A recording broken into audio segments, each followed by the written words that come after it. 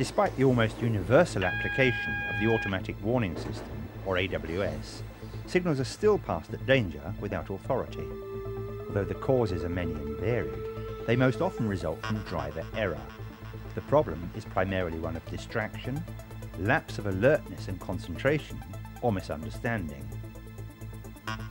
Following the industry decision in 1994 not to adopt a network-wide automatic train protection system, British Rail and Railtrack initiated the SPADRAM project to develop an affordable train protection system that would provide intervention braking in these circumstances, with the objective of reducing or mitigating the severity and consequences of signals passed at danger, or SPADs as they are known throughout our industry.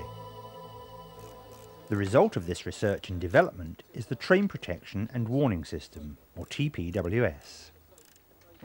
TPWS has been developed to operate in conjunction with the existing automatic warning system and to provide last resort emergency braking at the point where the signal is being passed at danger, or where the speed of the train is such that it's likely to pass a signal at danger.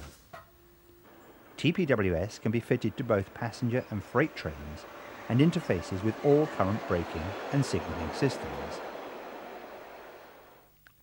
Let's begin by looking at the protection afforded by TPWS.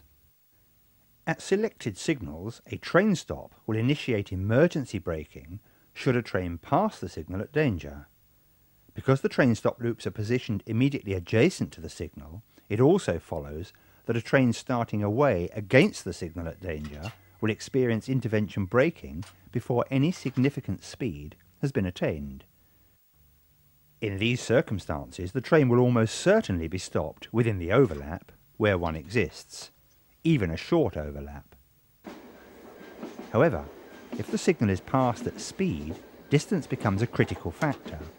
If this speed is around 40 miles per hour and the train is fitted with enhanced emergency braking, the train stop should bring the train to rest within the standard overlap.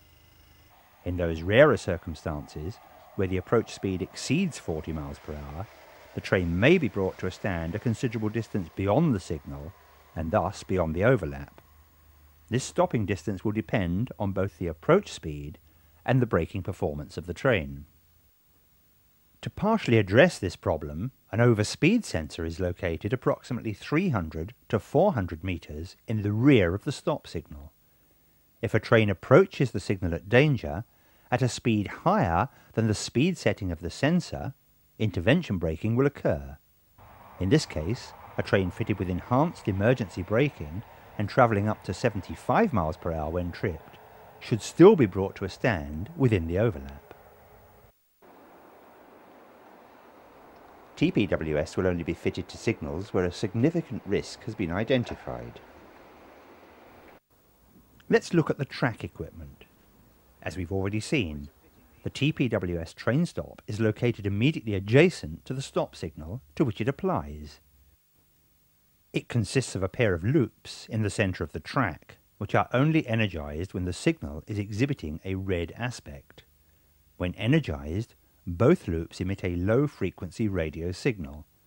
The first, or rear loop, is the arming loop, and the second, the trigger loop.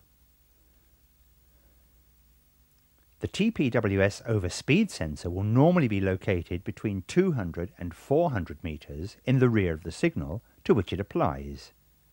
The spacing between these two loops will determine the train speed which is being detected. Like the train stop loops, these are only energized when the corresponding signal is exhibiting a red aspect.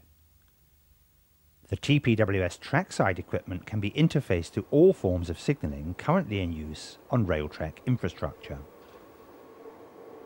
At the heart of the train-borne equipment is the TPWS control box, which interprets the messages received from the track-mounted loops and transmits these to the train's control and braking systems. A TPWS communication aerial is mounted beneath the train, and a TPWS control and indication panel is fitted in the driving cab. The TPWS control and indication panel provides visual indication of TPWS brake intervention, as well as indications of fault or isolation conditions. The panel also provides a train stop override facility to enable a signal to be passed with authority. A temporary isolation switch is also provided, usually in the driving cab, but located within the engine room on some types of locomotive. Now let's take a brief look at TPWS in operation. A train approaching a signal at danger should be braking so as to be able to stop at the signal. However, if the driver fails to reduce the train speed sufficiently, transit of the overspeed sensor loops will provoke a brake intervention. Quite simply, TPWS has determined that the train is going too fast to be able to stop at the signal ahead. The red brake demand indicator starts flashing on the control panel in the driving cab.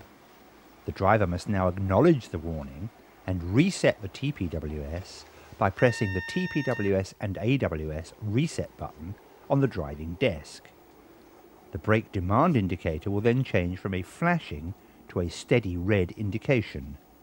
However, the train will remain under emergency braking until 60 seconds have elapsed. Although a danger signal was passed without authority, TPWS intervention braking was able to bring the train to a stand within the standard 183-metre overlap.